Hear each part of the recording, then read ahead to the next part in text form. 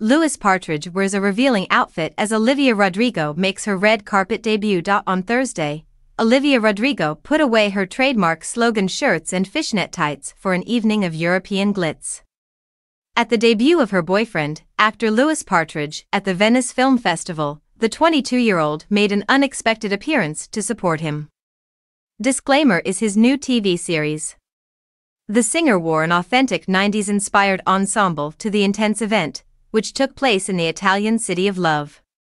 The black burnout velvet slip gown with silk flower pinna by Rodarte, a long-line translucent dress adorned with black blossoms and with elegant spaghetti strap details, was the one Olivia wore. A coordinating floral rosette punctuated the scooped neckline of the ethereal piece, which heavily leaned into the red carpet style of the nostalgic era.